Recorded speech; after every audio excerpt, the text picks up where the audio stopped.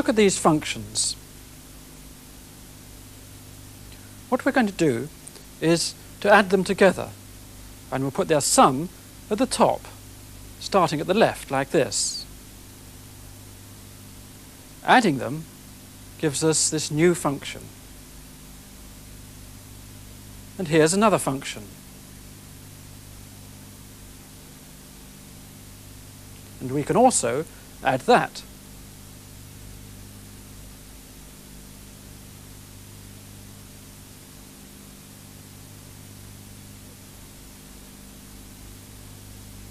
And here's another.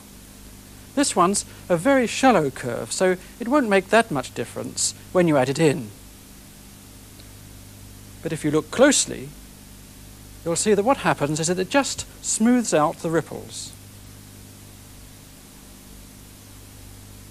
So now we've got a function that looks rather different from any of the functions that we started with. What you've just seen is the addition of these four functions to finally give this one. Actually, this final one isn't quite as straight as this, but the wiggles in the graph are so small that they don't show up on a drawing on this scale. But it is quite remarkable how quickly, just by adding a few functions together, you can get very close indeed to this one. Let's just have another look at it.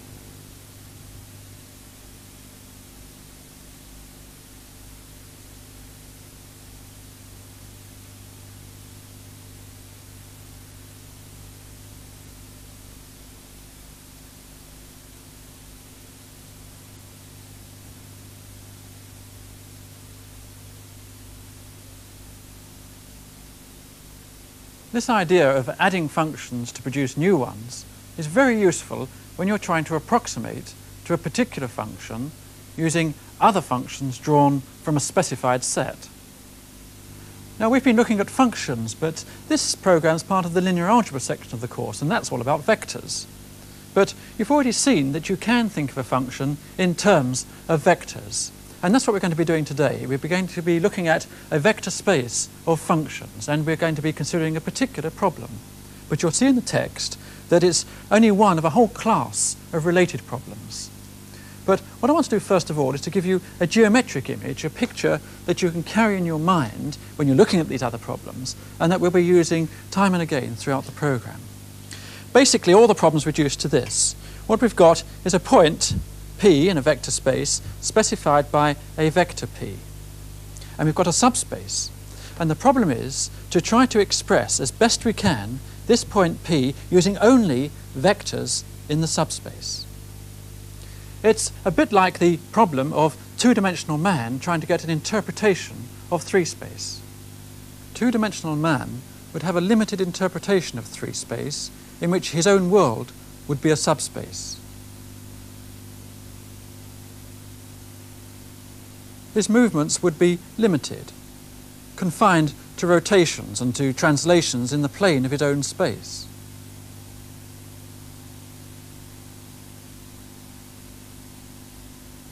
He's confined to the subspace of the plane, which he can't possibly get out of.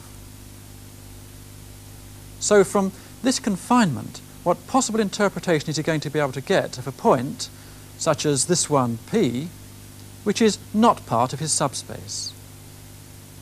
Clearly, he can only think in terms of his own subspace.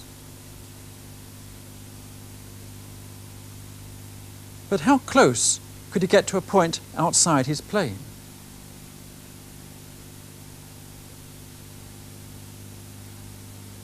The closest he can get to P would be here, the perpendicular projection from P onto his plane. Now, I can take an outside view of the problem.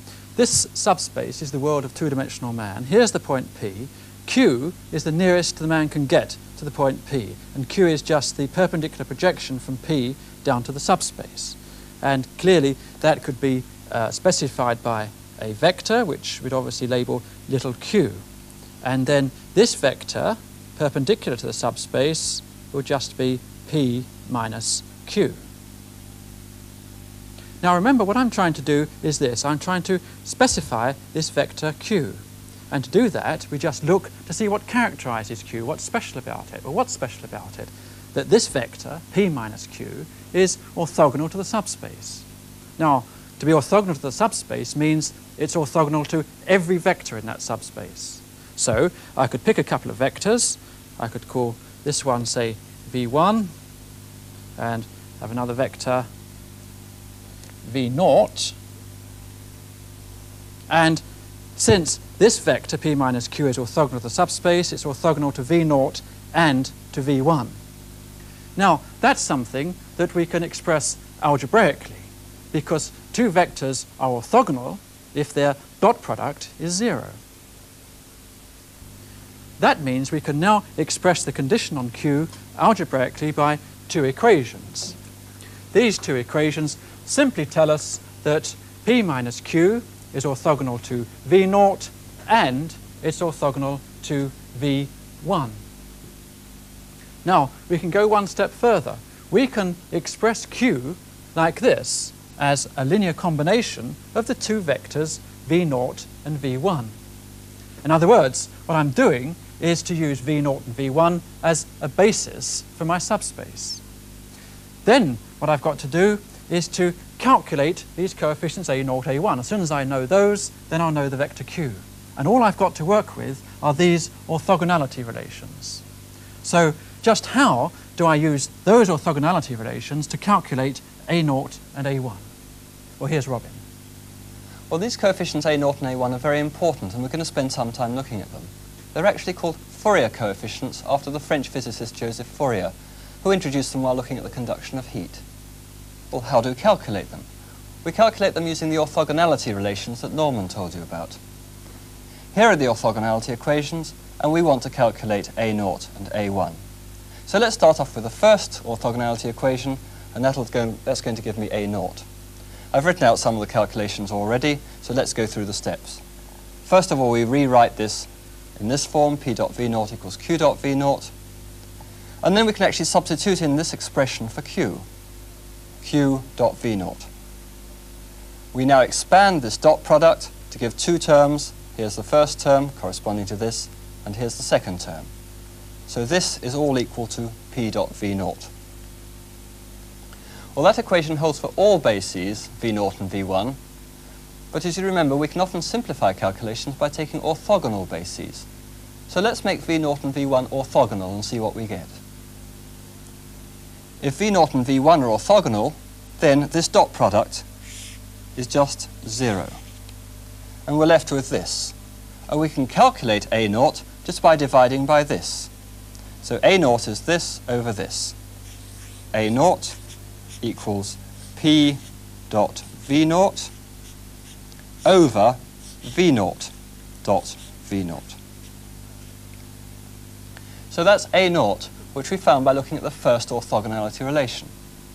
And the obvious thing now to do is to look at the second orthogonality relation, and that'll give us A1.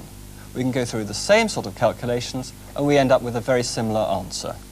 What we get, in fact, is that A1 is equal to P dot V1 this time over V1 dot V1. A very similar sort of equation. So that's the Fourier coefficients A0 and A1. Now, as I've already hinted earlier, Fourier coefficients are very important because they crop up in a whole variety of circumstances, but they always crop up in much the same way. What you're trying to do is to approximate to a vector P using a vector Q and an orthogonal basis. What we've got to do now is to apply that idea, but to make a conceptual leap, because we want to go back to our original problem, which you remember was posed in terms of functions. But I want us to keep in mind our original geometric image that we had. Now this time, you've got to free your mind and use your imagination, because although this looks very geometric, I want you to think of this subspace as being a subspace of functions. And what we're on about now is trying to approximate to a given function P by a function Q in this subspace.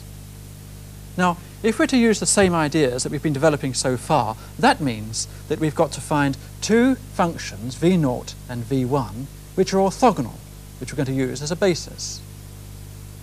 Well, that's fine, it sounds very easy, but what do we mean by orthogonal functions? How can we talk of two functions as being orthogonal? we've already met the idea of a vector space of functions, but so far we've not had a dot product of functions, so we can't really talk of functions being orthogonal. So that's our next step. We've got to try to think what we could mean by the dot product of two functions. If we could do that, then we could interpret these relationships where P, V0 and V1 are all functions. But just how do we define the dot product? Well, if f and g are functions, we define their dot product like this. F dot g is got by multiplying them together and integrating from minus pi to pi. So, for example, if f of x is x and g of x is x cubed, then the dot product f dot g is the integral of their product x to the fourth, and that's just 2/5 pi to the fifth. And now we know how to define the dot product, we can say when two functions are orthogonal. That's when their dot product is 0. And an important example of that we've got here. If f is 1 and g is cos x, then these functions are orthogonal. Why is that? Because f dot g is the integral of 1 times cos x, and because we're integrating from minus pi to pi, this integral is just 0. So we can use the functions 1 and cos x as an orthogonal basis. They're orthogonal, so let's use them as our basis, and we'll use them for v0 and v1. And remember, we've got to find the function q, which most closely approximates p. So v0 is 1, v1 is cos x, and for the function p, we're going to take mod x. That's a v-shaped function that you saw at the beginning of the program.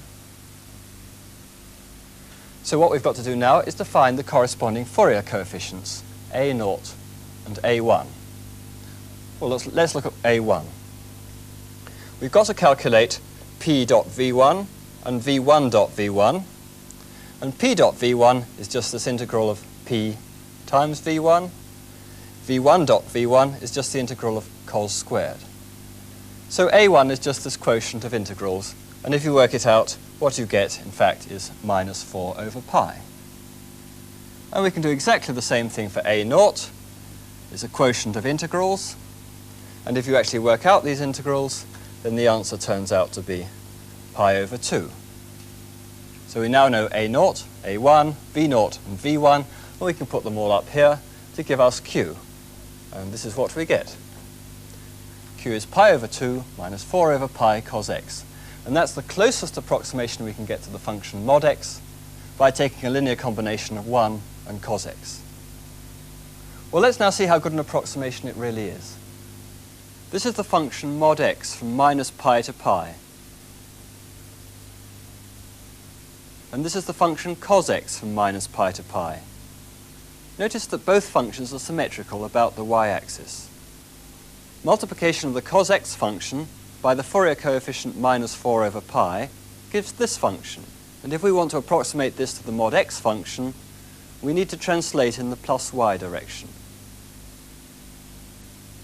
The best overall approximation is when the translation is through plus pi by 2. So the best approximation we can now get for mod x is pi by 2 minus 4 over pi cos x. This is the closest we can get to mod x as a linear combination of the orthogonal functions 1 and cos x. Actually, that wasn't a very good approximation to mod x because we only used two functions, and we could do a lot better by using more. In other words, going to a higher dimension. You see, what we've done so far is to approximate to a vector by using vectors in a two-dimensional subspace. Now, we've already generalized this model so that we can think of our vectors as representing functions. But what we're going to do now is to generalize it in another way. We want to go back and think of these vectors again just as geometric vectors, but think of this model as existing in a much higher dimensional space. We want to think of this subspace as being, say, of dimension 4. Now, it doesn't look like it, but don't worry. Just think of this as a space of dimension 4. If that's the case, then we could find 4 orthogonal vectors in this space, v0, v1 as before, and then we could have another couple, v2 and v3.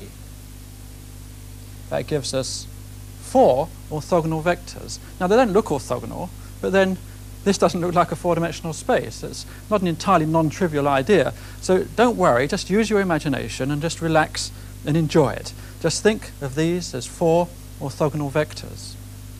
If you do that, then we can express our approximating vector q like this, as a linear combination of the four orthogonal basis vectors. And you can go through just the same routine argument as before and calculate the coefficients. A0 and A1 as before, A2 and A3 are given by very similar formulae. Now, if you can get hold of that, then you're there. You've got a very big idea within your grasp, because having extended to 4 dimensions like that, you can follow through exactly similar procedure and in fact extend to any number of dimensions you like and get an approximation vector q in a subspace of any dimension. And it turns out that the coefficient is given by exactly the same sort of formula. AR is just given by this, and you should be recognizing this pattern by now. So that's the rth Fourier coefficient. And remember where these came from. Really, we've got two lots of orthogonalities. First of all, the vector p minus q is orthogonal to the approximating subspace. And then within that subspace, we've got an orthogonal basis, so that the basis vectors form an orthogonal set. So v0.v1 is 0, v1.v2 is 0, and v0.v2 is 0, and so on. And vm.vn is equal to 0 whenever m and n are not the same. So that's the situation we've got. And you see, we're now in a situation to actually calculate Fourier coefficients for approximating vectors in any subspace of any dimension you like. All we've got to do now is to interpret this idea in the particular case when we are approximating functions. Well, how does that work with our example where we're trying to approximate the function mod x? Do you remember we started off with the basis vectors 1 and cos x? But as Norman's just told you, you can get better approximations by taking more basis vectors, v2 and so on. Well, the basis vectors we're going to take are v2 equals cos 2x, and in general, vr equals cos rx. And why do we take those? Because they're all orthogonal. You can show that any two of these cos things are orthogonal. Cos mx dot cos nx equals 0 whenever m is not equal to n. You can check that just by doing the integrations. Well, how does this work for our model? Here's p, that's the function mod x. Here is q, and we're working out q in terms of all these new basis vectors. 1 cos x, cos 2x, cos 3x, and so on. So what we've got to do now is to calculate the Fourier coefficients AR, and then calculate q. This is the general summation series for q. So now we need to find a general expression for AR VR. Remember, AR equals P dot VR over VR dot VR. So this is the general expression for the rth Fourier coefficient. Now in our example, VR and P represent two functions, cos Rx and mod x, respectively.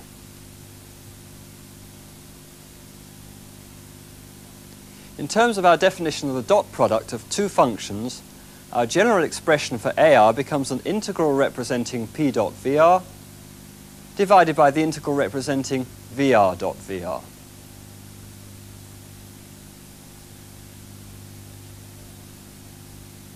So with this expression for AR, we can calculate the Fourier coefficient for any value of R.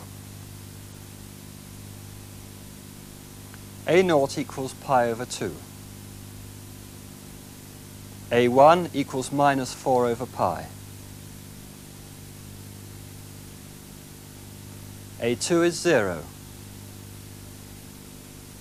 A3 is minus 4 over 9 pi. A4 is 0 again.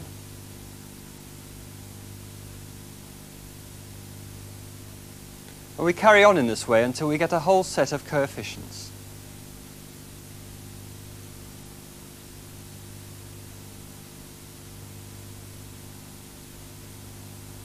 We can now use these coefficients in our original expression to give this, a summation of these terms, each one being a product of a Fourier coefficient and a corresponding element of the set of orthogonal functions. For example, for this term, the coefficient is minus 4 over 49 pi, and the function is cos 7x. So this is our expression for q, approximating the function mod x. Let's see what it looks like. This is the function mod x. And this is a first approximation, pi over 2 times the function 1. A function orthogonal to this is cos x. Multiply by minus 4 over pi, the Fourier coefficient. Adding gives a better approximation. It's the one we had before. The next function with a non-zero Fourier coefficient is cos 3x. Minus 4 over 9 pi is the coefficient. Adding as before gives an even better approximation. And we can keep going with additional orthogonal functions. These 5 terms give this approximation for mod x. Now, this idea of approximating to a function by a set of orthogonal functions really is one of the big ideas in mathematics and one of the most powerful techniques in mathematical physics. And I must say, it's one of my favourite topics in the subject as well. And it's interesting to notice that although it is so important, we've got to it by a fairly simple and straightforward extension of our ordinary linear algebra techniques. Straightforward, but perhaps with a liberal use of our imagination, but never mind, that's what mathematics is about. What we've done is to start with this particular problem, remember. We had a point, P, a subspace, and the problem was how to find a point in that subspace which gives us the best approximation we can to the point P.